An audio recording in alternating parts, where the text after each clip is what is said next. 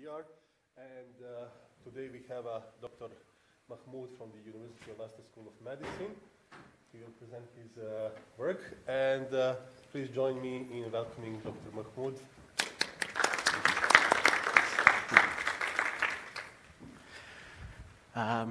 It's still morning, isn't it? So good morning, everyone, just about. So our project is based on virtual reality using a 360 video in the undergraduate medical setting. So that's on a ward round for third-year students who are just about to embark on all the clinical studies after doing examinations and theory work. They've had a little bit of patient contact, but they haven't quite got onto the wards and had day-to-day patient contact. We spoke to some third years and we kind of got their ideas about, or students who are about to start third year, to get their ideas about how they felt. And I thought about how I felt before I started in third year. And I thought, it's not a particularly easy time. It's quite a difficult time when you're expected to go on the wards and know about everything. So don't let the white hairs on my beard fool you. I'm not that old. I'm a GP trainee, but it's only been a few years since I was a medical student, or maybe a decade. But my feeling, and a lot of students' feeling, was that you get presented with this. So any of you familiar with House, you'll know he's a very pleasant chap. And when you go into a ward, you might feel a bit lost. You might feel like you're getting told off a little bit. And apologies for the next bit, but I got a thesaurus for my birthday last week, so you might feel a bit gloomy, a bit grey when you go into the ward, and you feel a bit nervous, diffident, afraid, uncertain, daunting. So I make good use of my presence, as you can see. And all these negative emotions come out. Whereas what we want are our students to be feeling more confident, calm, familiar with their surroundings, feel assured. Although it's okay for them to feel a bit nervous because they're not expected to know everything and be able to, they're not meant to be a fully qualified doctor at that point. They've got a lot to learn. So they may also feel uncertain, and that's absolutely fine. But they need to feel welcome to be able to ask questions and approach people and know who to ask when certain tasks are needed. So thankfully, a ward round isn't like this anymore, or hopefully wasn't ever like this, with everyone connected to the same stethoscope. But what a ward round is, according to Google, are visits paid by a doctor in hospital to each of the patients every day. And some of you who've been to hospital may know this or have had relatives there. You'd know that the doctor, the consultant or the senior doctor comes around each morning and takes a team around with them of junior doctors who are there to take down notes. And there'll also be other professionals there. So nurses may come along, physiotherapists, pharmacists, if we're lucky. It depends on how big the team is. But the junior doctors are dependent on quite a lot. They need to be there to direct the consultant where to go, give updates on the patients, and also to document in the notes. So all of the patient notes are contemporary, and the plans are all updated. And they need to be the ones who go out and tell the nurse who's looking after that patient what's going on with the patient, especially if the nurse isn't on the ward round with them. So, as with the guidance of the British Medical Association, you can see that nurses may join us on the ward round, and therefore the junior doctors need to know what's going on and be able to update the plan accordingly. And the importance of a ward round is obviously patient safety. There have been papers published which show that medical errors occurring on a ward round are often the source of patient harm.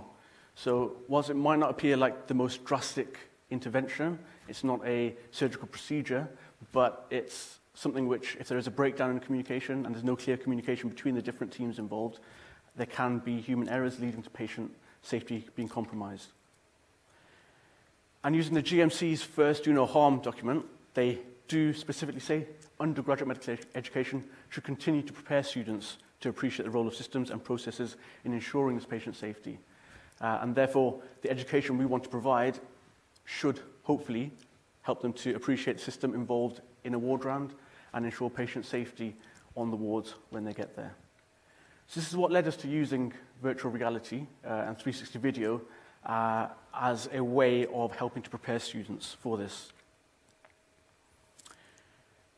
So as to my own undergraduate teaching experience of ward rounds is perfectly summed up by this slide. So as you can see, there's nothing on the slide. That's because there wasn't any formal teaching. You'd expect there to be so, but it was kind of ad hoc. When you got on the wards, this is what you learn. And it depends on which kind of team you're with. I was in a very busy London hospital, so my first placement, I was just there alongside 7 or 8 other doctors, a couple of medical students, and we didn't know what we were doing. We were lost. We kind of just followed everyone around, had lunch, came back, and got lost for the afternoon again. So hopefully, we're hoping that doesn't happen to our students going into the future. And at Leicester, what we've tried to do is implement this video to help them prepare for these ward rounds. So the way we created the video is, it's quite, as you all appreciate, it's quite primitive VR technology, 360 video using Google Cardboard and YouTube VR. So we used GoPro to record the video. The software rendered it, which was included. And we posted it to YouTube as a 360 VR video, and it can easily be watched with Google Cardboard. So we had time limits on this project. It involved a student, myself, and a senior staff member, Therese Bird, who had all the technology to hand, and therefore we needed to use something which was accessible, easy to use, relatively cheap, and using equipment which we already had, and that's why we opted for this way of recording the video. And it involved 1 day of filming, where we used a simulation suite at Leicester Royal Infirmary to make it as realistic as possible. We had our director, 7 actors who volunteered for the day for free food and drinks, and non-alcoholic during the day, and 3 scripts, obviously, which we based our 3 scenarios around. And we tried to make it as realistic as possible with background noises, such as bleeps, telephones, chatter in the background going off, to try and bring in some distractions to the ward, as there would be in a real-life setting. And as I said, we used YouTube VR and Google Cardboard. So if people have any, well, we've got some headsets which I can pass around, and you can scan in the QR codes if you have smartphones and have a go in a couple of the scenarios if you like, or take a photo and use them all later if you like. Can we pass these around? Yeah.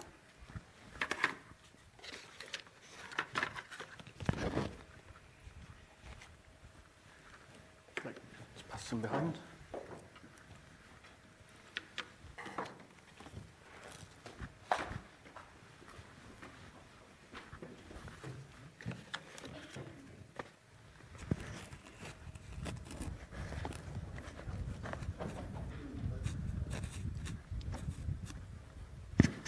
Do you want them? I've got one in my bag already. Great. Some more. Oh, yeah, everyone does actually have one, so yeah. If you want to use your own ones, you can do. The other accessible thing about this is, as you know, 360 video, you don't have to use a headset. So students who want to use their iPads, and at Leicester, all students get an iPad when they start the university, when they start the medical school. So it's available to all students using the YouTube app. If I open up an example here, now we're on the screen as well, so. And action. It's not showing in 360 here, but you can appreciate this is the kind of scenario that we had. Hello there, Mr. Moore. Hello. Antibiotics is in a very fragile state.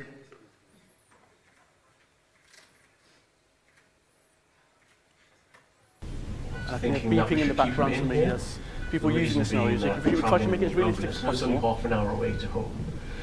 And we've also tried to make it include distractions. So, as you might know when you watch the scenarios, we've got distractions such as irate patients, irate relatives, confused patients wandering onto the ward, and nurses coming onto the ward and asking, can you prescribe this, whilst the junior doctor is meant to be concentrating on the patient at hand and documenting what should be going on at that time. So, and these are all based on my real-life experiences as a foundation year doctor. So it's nothing which we've just plucked from the air, it's all based on real life. So the aim of our project, and I'll do my best Destiny's Child impression, question. No one really got that, that's fine. See, I'm not that old, I'm fairly young then. So, not that you're that old, you're not old. Okay, so simulated virtual reality ward round improve medical students' confidence, documentation, and empathy skills in a clinical environment. So the way we did this, we recruited in the end 8 participants, and the day started off, the testing day started off with SOAP documentation. So I won't go too much into that, but it's a way of structuring the documentation based around a subjective, objective, an assessment and a plan, just to give the documentation some structure to follow. And then we split the participants into a VR group, a PowerPoint group, and a control group. So the VR group and the PowerPoint group then went on to do a pre-intervention confidence questionnaire. The VR group then went on to their simulated ward round experience using the VR headsets, as some of you are doing now. And the PowerPoint group had a simple reading exercise where they were presented with some slides and what could potentially happen on a ward round. And then after that, they had their post-intervention confidence and an empathy questionnaire. And that's when the control group came in, who had no intervention. They then went on to the live simulated ward round, which was made up of 13 rowdy actors who were some who were disgruntled patients, some who were disgruntled relatives, others nurses, other professionals, and they tried to make things as realistic as possible, again with real-life distractions. And the students were expected to document findings using either the SOAP method or another method, which we then assessed for accuracy afterwards, ensuring that they included all the relevant important parts from the history and examination of the patients. And we also analysed the survey results to see how their confidence had changed pre and post intervention, and whether they felt it improved their empathy skills. So this I've really covered, where we based it on my real life experiences as an FY1 doctor, and other examples of the distractions. We had a cardiac arrest call in one of the scenes, as well as the confused patient and the irate relative and staff member. And there are some photos from the day. So there's me pretending to be a consultant. We had a patient death in one of the scenarios, so it was talking that's what the question about empathy was based mainly around, that scenario. We have our student participants getting to grips with the documentation, and then we've got an irate relative and a nurse having to settle her down. So the results, as I said, we looked at documentation accuracy, confidence, and empathy. And with documentation accuracy, we found that actually the PowerPoint learners had the highest documentation accuracy. Where VR was concerned, it's not very different from the control, very, very similar. And we did exclude an outlier from the VR learner results, and this outlier, unfortunately, took some time to get to grips with the video, was disorientated because, unfortunately, when he started the video, it placed him in a position where he wasn't seeing anything going on, and he didn't let us know until we kind of got to the end of time that he hadn't seen much of the video, which was unfortunate. But we still had 3 other participants in the VR group compared to the 2 participants in the other 2 groups. So we still had a good number of participants to compare with. However, student confidence, we found that 100% of the VR learners reported that they were more confident. They felt that they knew what responsibilities were expected of them, and they felt that they could understand and be able to cope with more distractions that could come up on the ward. So that's a very good sign. And one of them reported feeling more confident in actually assisting a doctor. So remember, these are students who haven't been on the wards really much, and they are now expected to be on the ward every day. And before going on their first day, one student felt that they were prepared enough to assist a doctor with whatever they would ask them to assist with. And as you'd expect, I think the vast majority reported VR to be an engaging way of learning.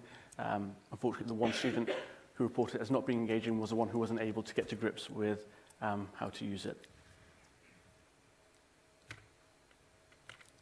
So we're mainly concentrating on VR, but PowerPoint did have its uses, although the results were split.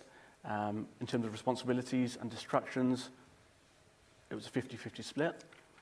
And again, one reported that they would feel confident assisting a doctor. However, none of the students who used the PowerPoint actually found it engaging. So empathy, this was a difficult one, and I think that's partly our fault with the way we actually phrased, I think, the empathy questions. And looking at some of the presentations which have already been on today, I think our thinking was after this and from today that empathy is something which in a 360 video, it will probably be best suited to actually seeing from the patient's point of view rather than a junior doctor or medical student's point of view. So this is something which we'll look at doing in the future, but I don't think it's something we can really gauge properly with the viewpoint of a medical student in the video. However, 100% felt that the VR experience did help them to prepare for the real-life simulation, and 75 agreed that it would improve their empathy and understanding of empathy of patients and relatives. As I said, 100% of the VR users did report that it increased their confidence. So that's the main positive result from this, that it does improve student confidence when they go into the wards. With increasing empathy, as I said, I think there's some limitation in the way we questioned this and actually used the resource to promote empathy. We also thought that because the students had just experienced the live ward round before they completed the empathy questionnaire, this may have actually had a bearing on how they felt about it compared to the VR, because the live ward round is obviously tangible, it's real life, it's more immersive than VR can be, and therefore it may have had an effect on these results with empathy. So future uses, nice little word cloud, and most of the suggestions for future uses are surgical procedures, clinical scenarios, and anatomy teaching and dissection. So with surgical procedures, obviously, VR needs to be interactive. With the technology we use, that's not possible. We can view surgical procedures, and this has been done at Leicester before with a gallbladder removal, but it's not something which we can practice with Google Cardboard.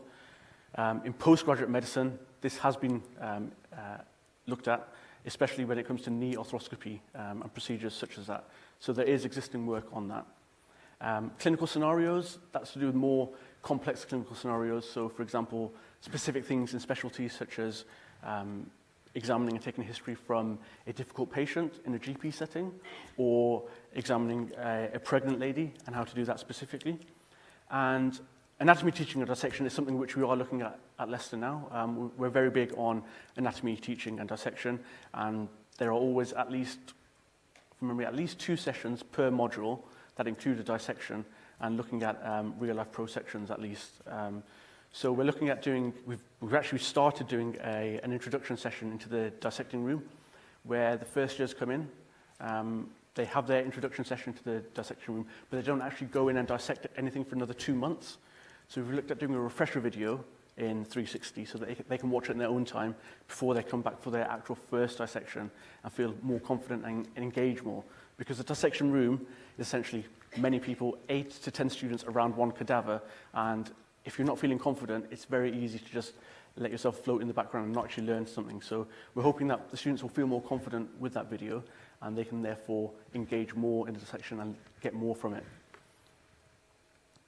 Another use which we've looked at are actually examinations in the dissection room, where at the end of the year, students have a formative examination on identifying different parts of prosections and identifying what flag A corresponds to, what flag B corresponds to.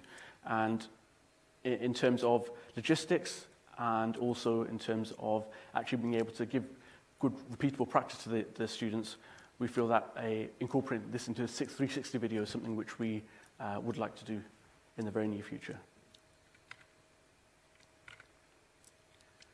So rounding up, from our results, we found VR to be engaging in learning ward rounds, although it didn't help to improve the SOAP documentation. It helped to improve student confidence and preparedness for the unexpected challenges they may face on the ward. We need to look a bit more at the empathy side of things. And also, in terms of technical and price issues, we had the equipment there, so it's not insurmountable.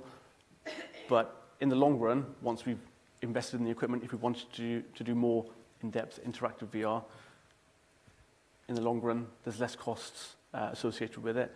But obviously, the initial investment is needed there for the recording equipment and the processing of that. And we need to watch the outliers. So that's a fault of our own. We need to give a bit more clear direction on how to use the VR. So when we make this available to our third-year students, we will run a short video and demonstration on Blackboard, available as a link where they can watch that first and read about how to use it before they can use it in their own time.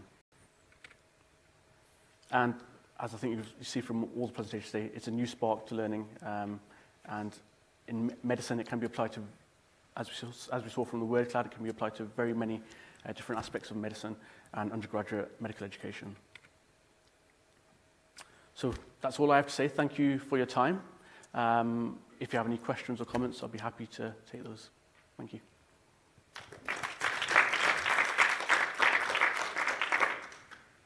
Hi. If you could just bring the QR codes back on the... Oh, yeah, sure.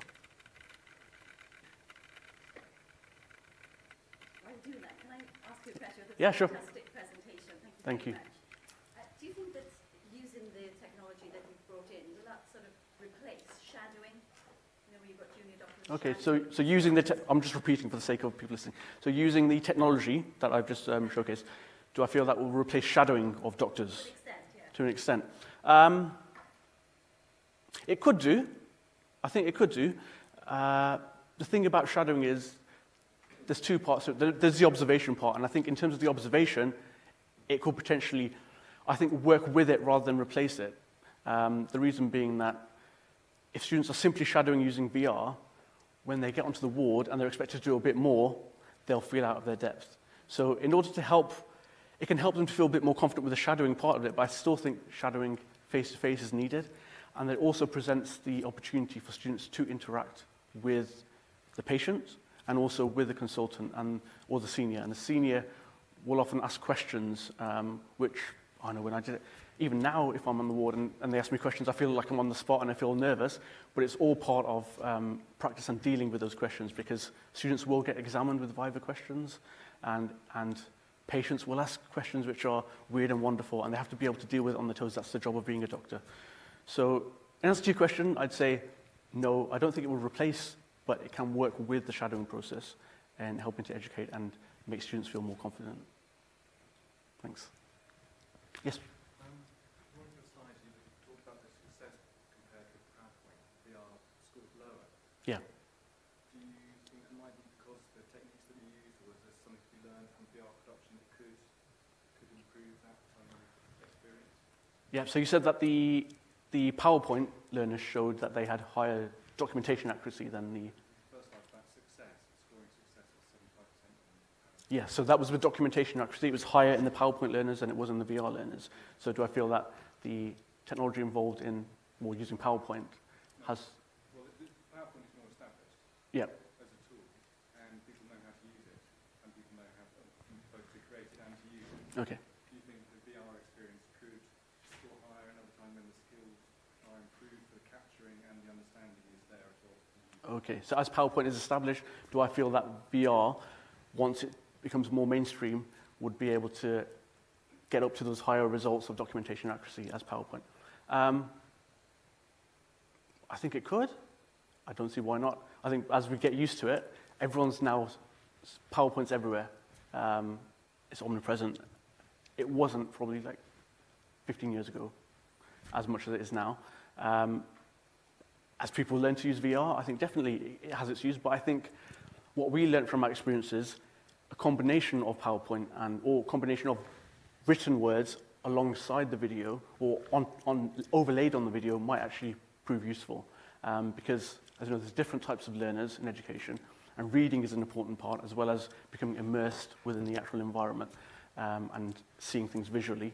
Being able to read and write helps aid memory as well. So I think it could score highly, but I think using them together is actually the best way to go about it. And overlaying text on a VR video would be the next step, and that's what we're trying to do before we actually bring out this video for our students. Yeah. Thank you. Yes? You mentioned, I think you said, I was acting as the consultant or something, one of the, Oh, yeah, was that yeah. right, one of the pieces. And I was intrigued by that. So have you managed to engage, I don't know where you are in your career, but have you managed to engage other people in the team, consultants and registrars, to get engaged in this as well as the students? Yeah, so have I been able to, as I acted as a consultant in one of the scenes, have I been able to get any seniors such as consultants engaged into being part of this? This was our first step, and the plan was to take this to the phase 2 lead and say, this is our project, this is what we'd like to do, this is what we'd like to bring into the curriculum for the third years. And he said, it sounds great, but get it done, and then we'll think about it. So I think what we've done is we've tried to get it complete, we tried to get some results from it, and we have now discussed with some consultants. So I'm speaking with one of the consultants at Leicester Royal Infirmary who is in obstetrics and gynecology, with any uses she might have it. So I'm meeting her next week. So it's opened some doors to be able to show consultants that we can use this. And obviously we would like to get them involved because we want to make the experience as realistic as possible. So if we've got consultants actually there acting as themselves, what they're doing in real life, rather than me being a junior trying to be a consultant in the video, that would be more realistic. So that is our plan, and we're hoping to make more videos with them involved, yeah.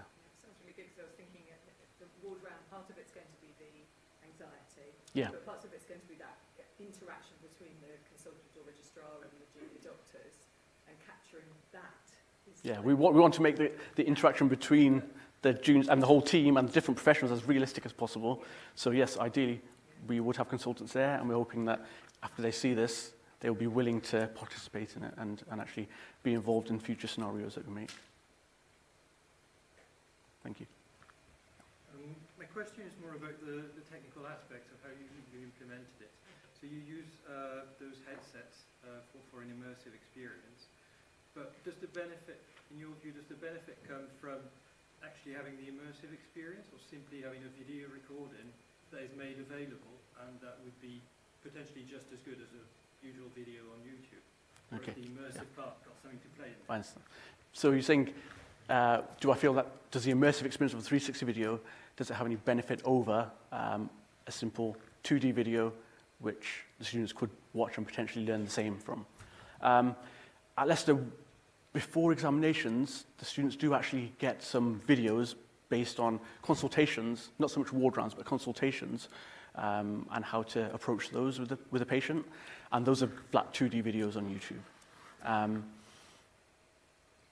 After discussing with the students in our focus group at the start, we touched upon those videos, and they felt something more immersive would help them. They felt that would actually make them feel like they're more in the setting rather than a fly on the wall, and therefore they would actually learn a bit more from it. So I don't know the answer to that question, but from the student feedback, I think they felt the immersion is quite important. And what we try to do in the videos is actually make it not a fly on the wall in the 360 video. We try to make it from the actual medical student's perspective. So in one of the scenarios, the nurse comes in and actually waves the drug chart in front of the camera and says, "Can you sign this?" And that's what would happen. The students trying to concentrate on the ward round, but they actually find that the nurse is coming in, giving them a prescription chart when they're trying to have a look at what the consultant and the patient are up to and trying to listen to them. So the hope is that the immersion adds to it and helps with the learning and helps to prepare them more for the distractions than a fly-on-the-wall 2D video would. Thank you. Okay, thank you for your time.